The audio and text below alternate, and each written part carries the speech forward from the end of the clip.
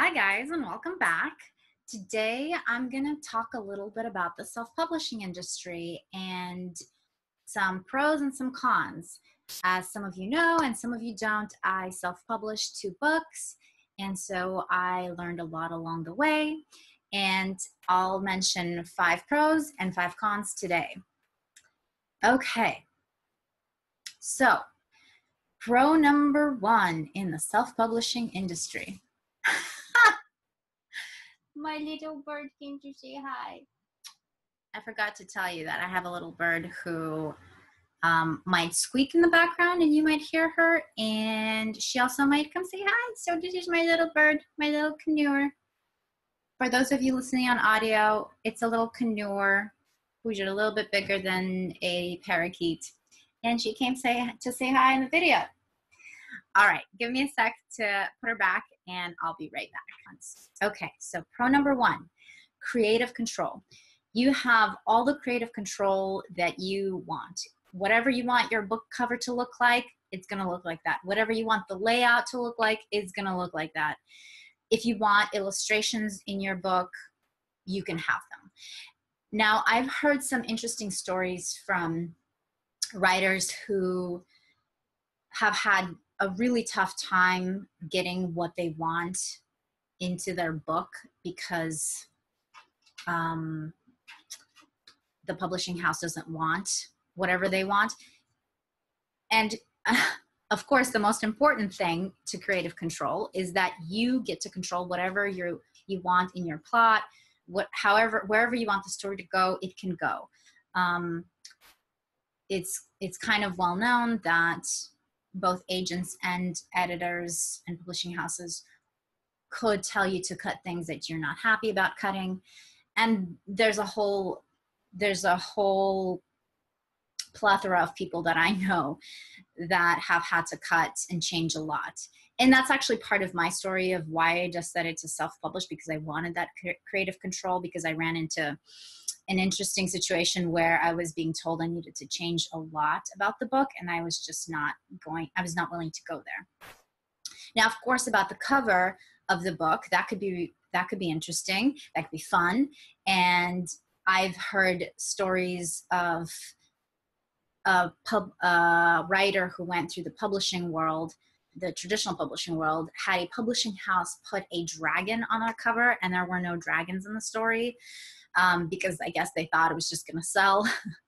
I've heard other stories where I actually knew a gal who's a writer who went with a small publishing house, and she ended up really disliking her cover because she said, there were issues basically with the cover, and she was really trying to communicate with the publishing house, trying to explain her point of view and why she thinks another direction would have been better, and they just ended up not listening to her and doing whatever they wanted. And the end result, she was just really not pleased with what the book looked like. Now, again, with all the horror stories that I'm telling you right now, I do want to make a small caveat of the fact that not all publishing houses, not all editors, not all agents, hashtag not all, basically not everyone in this industry, in the traditional publishing industry, is evil by any means. I know some really lovely people, and self-publishing just one of those things that you decide if it's right for you. It's not a right, it's not a wrong.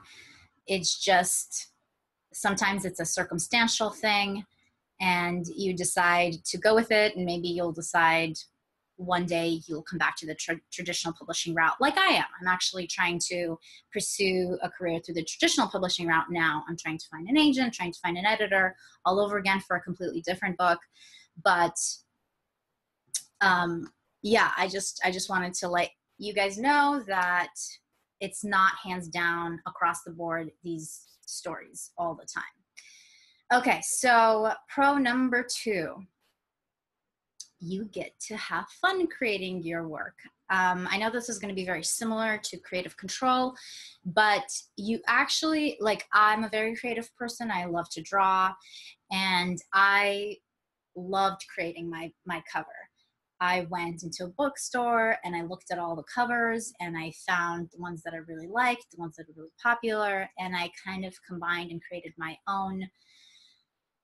And then I sent off the sketch to a fabulous graphic designer, and he brought it to life. And it was really, really, really exciting to see that, to see my vision come to life. So pro number 2 is that it's really, really fun. It's really fun to see everything, like all your geekiness and your imagination just come to life. Because again, sometimes I get stifled under a big publishing house. And I did want to show you my covers. I'll be right back. All right, I'm back. So we have this one. This is the first book that I self-published, and for those who are listening on audio, I'm sorry, but it's kind of like this,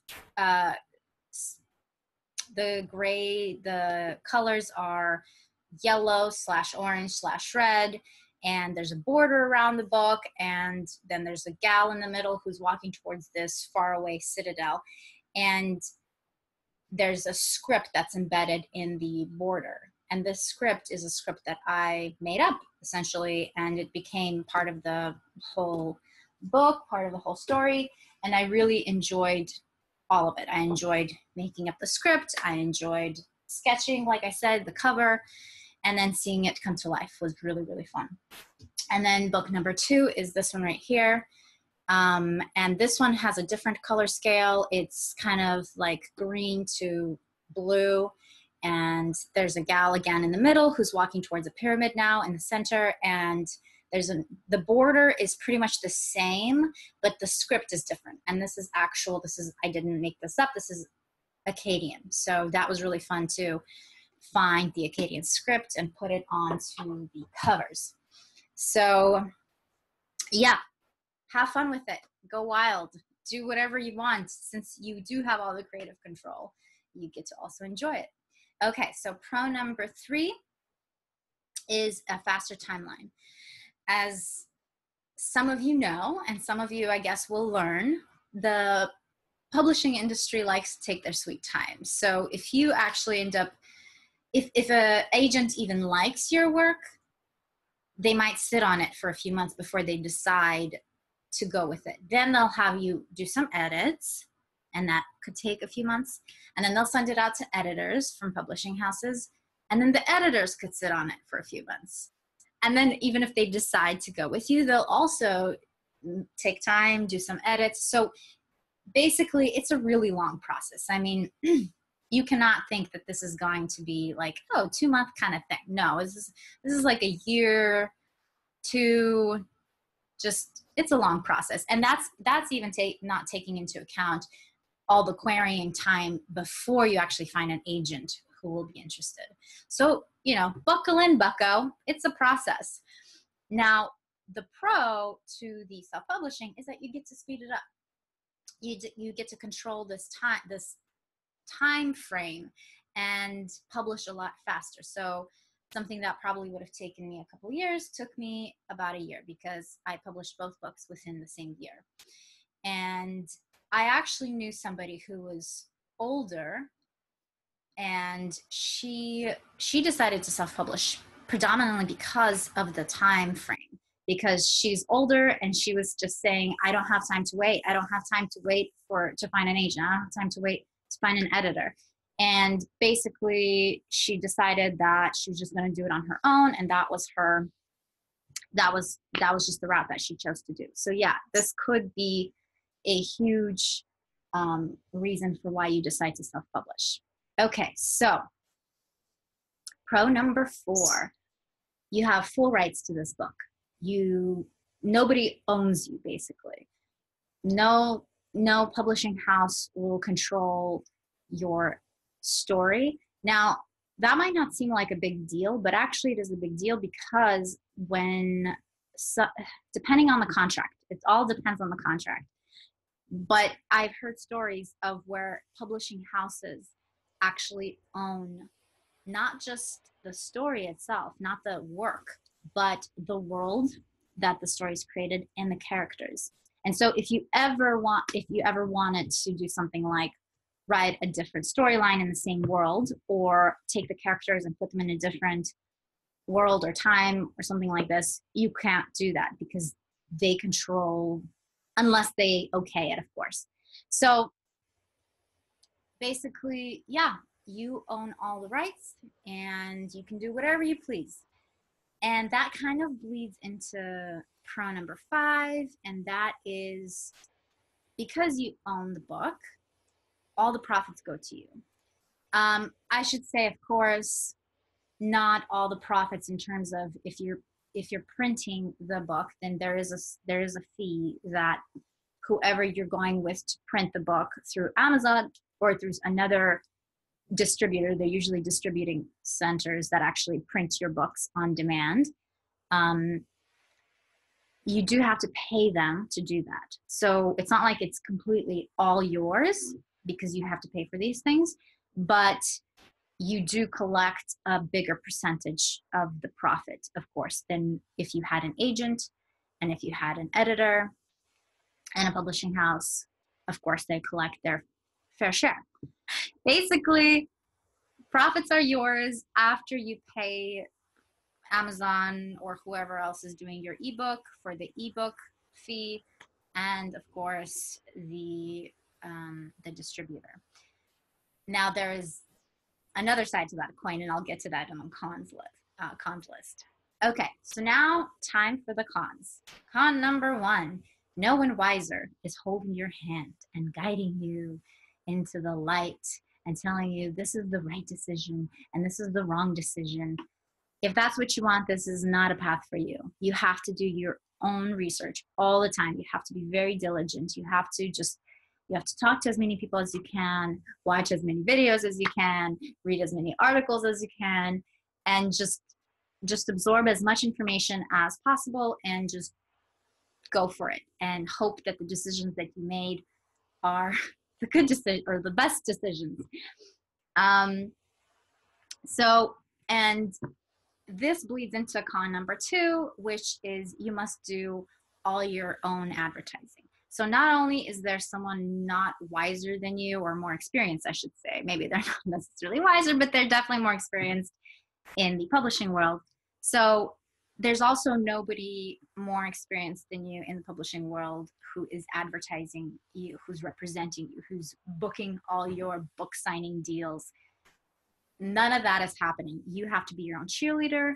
You have to do your own advertising. And this basically means in our social media world today that you have to be very diligent in creating a Twitter and using it regularly, following people, having people follow back.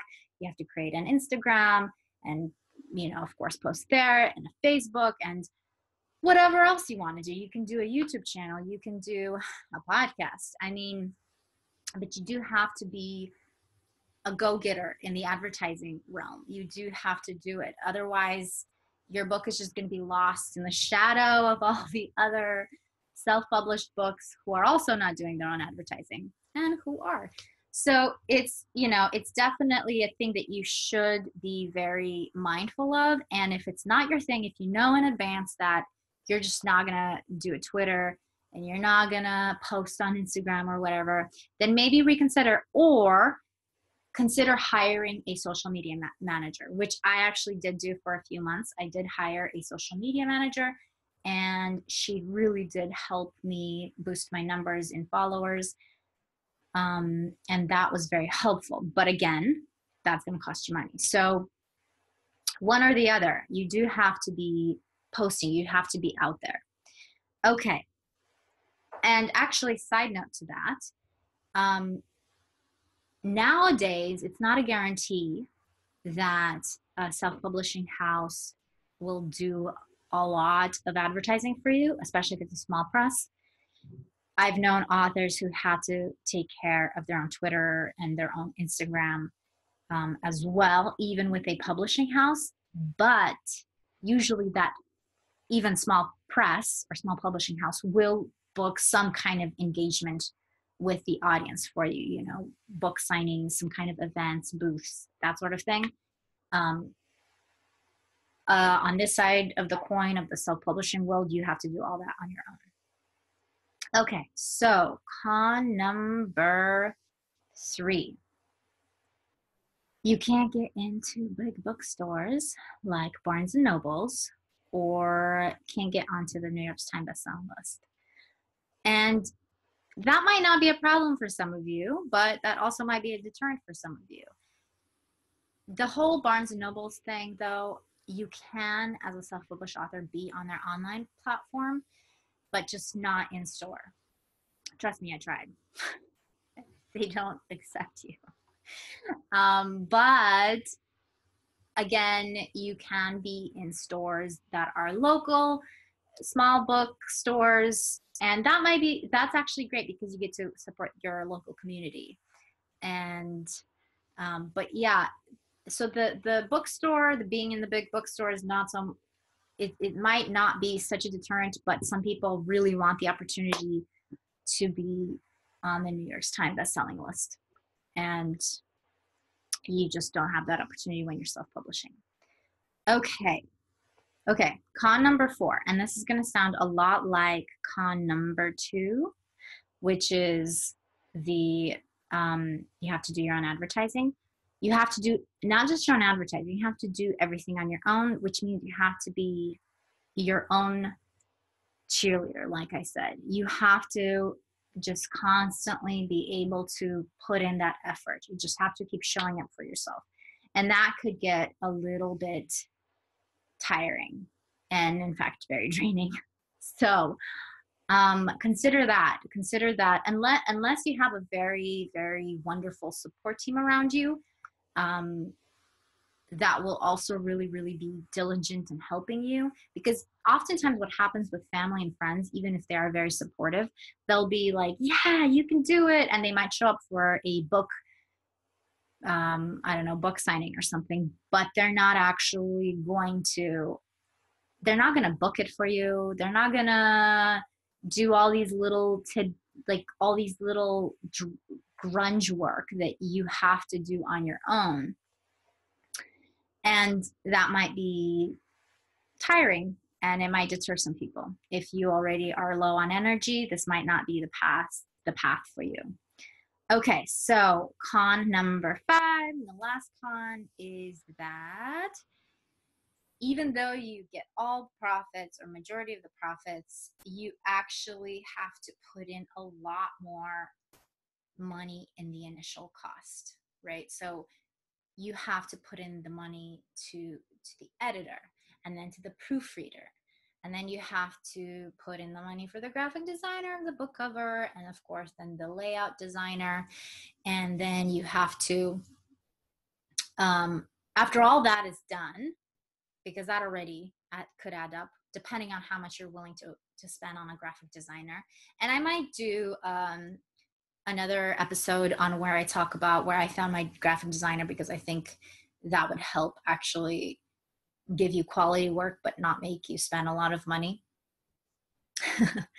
So basically, after all that is done, so you have your book, but then you have to actually, so you have to buy a sample, okay, of the book. Once you have to pay money to be part of Amazon, you have to pay money to be part of a distributor, and then they send you a sample, which will cost money, and then you look through it, and if you spy any mistakes, you have to send it back to maybe the graphic designer or maybe the book layout person, and they'll have to alter something, which is another pretty penny. And then basically you just repeat the steps until you finally get a book that you like, and all that every time is money.